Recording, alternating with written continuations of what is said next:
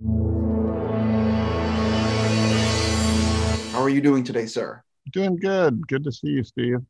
Nice to see you. Let me start with congrats on the movie. It's a blast. I hope it's a huge hit for you guys. Sincerely, Thank you. I tons of questions for you. I want to start with how do you rank Shang Chi's power level in comparison to say like a Hulk or a Thor? Do you view him as more powerful? Did you ever debate this? It depends if you're talking about the beginning of the movie or the end of the movie. Um, I think by the end of this movie, I think he is, standing up on a similar level to some of our favorite superheroes in the MCU. Um, but yeah, I mean, for fun, we've debated things like this, but I don't really know the answer to it. But I'm sure we'll explore them in the future. 100%. This is your first movie of on this scale and scope. What did you learn making this film that you wish you knew on day one? I wish I knew on day one to just chill out a little more. I was really scared in the beginning.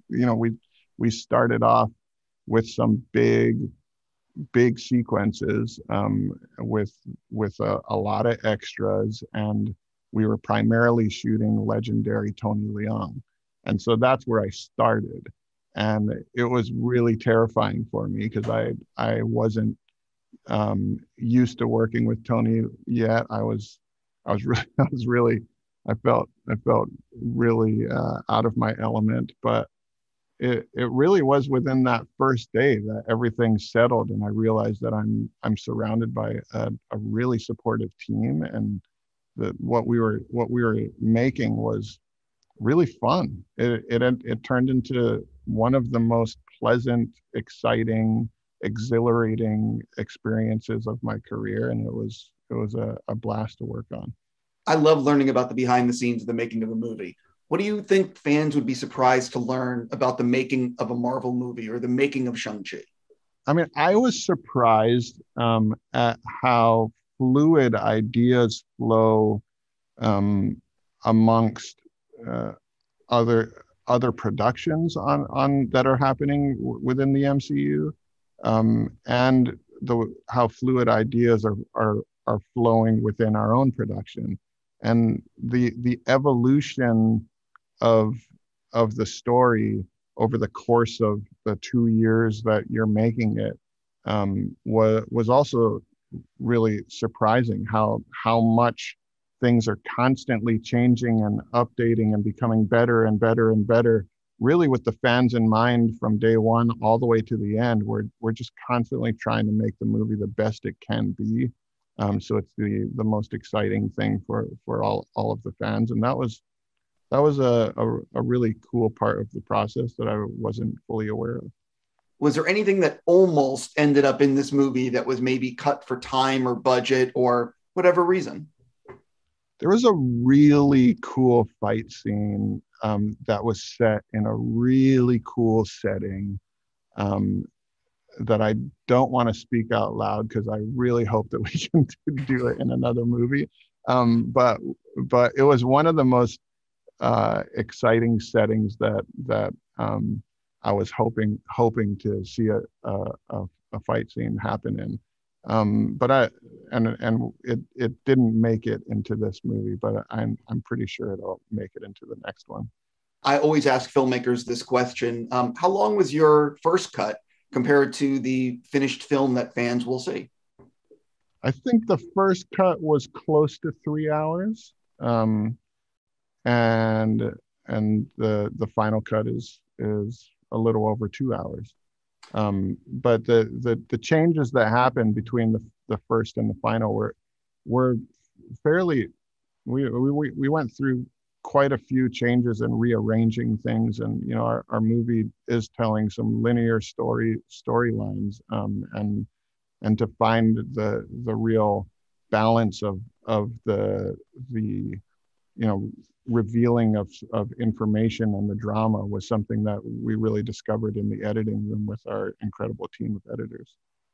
Now, obviously, when you say 3 hours, that's probably like an assembly cut. That's literally all your footage. Yeah.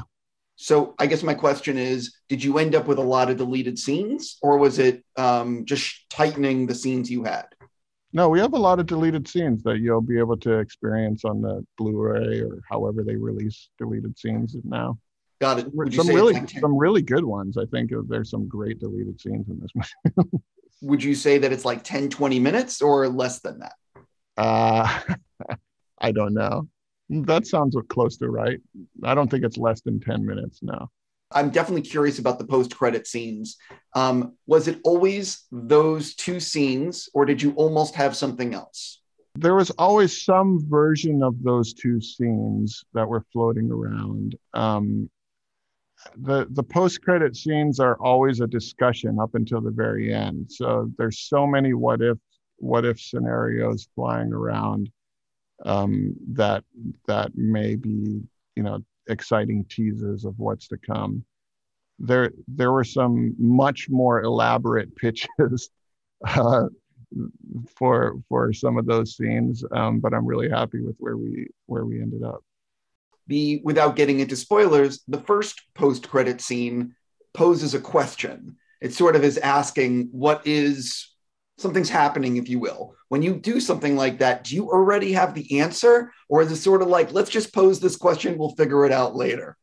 It's a little of both. I mean, we definitely are posing a question that is pointed to a direction that makes sense to what's happening in the MCU, and also is a direction that is very exciting for us to explore in the future. But the questions that are left unanswered are equally as exciting, I think, to the creatives making the movie as it is to the fans.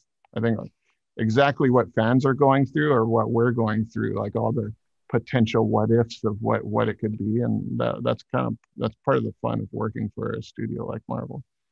I have to stop. I'm just going to say again, congrats on the movie, and I sincerely hope it's a massive hit. Thank you so much.